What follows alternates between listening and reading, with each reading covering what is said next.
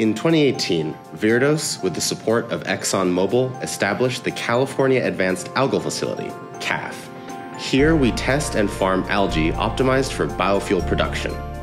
Located in California's Imperial Desert, CAAF provides an outdoor, real-world environment where we can validate the productivity and robustness of the top-performing strains developed by our scientists.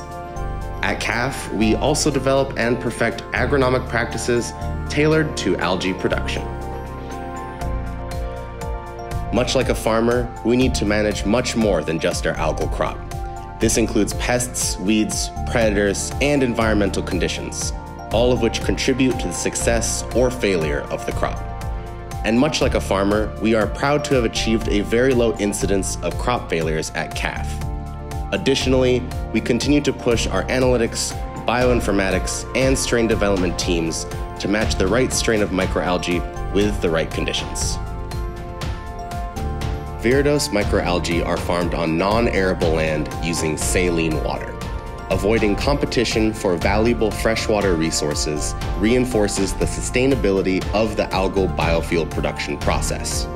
After harvesting and dewatering, high-quality vegetable oils, lipids, are extracted from the crop and refined to drop in renewable diesel and sustainable aviation fuel using proven biofuel refining technology. The residual biomass is further processed and marketed in animal feed applications. In addition to providing input on strain development and productivity, CAAF provides a testbed for optimization of operations and systems in scaled conditions. The work informs overall site design, downstream processing, water recycle practices, nutrient management, pond design for maximum CO2 utilization, and many other aspects of algal cultivation.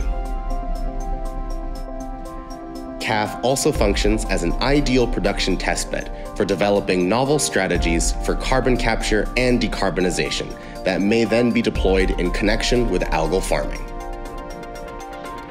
At scale, Viridos algal biofuels will lead to a greater than 70% reduction in greenhouse gas emissions over petroleum-derived fuels for aviation and long-haul trucking.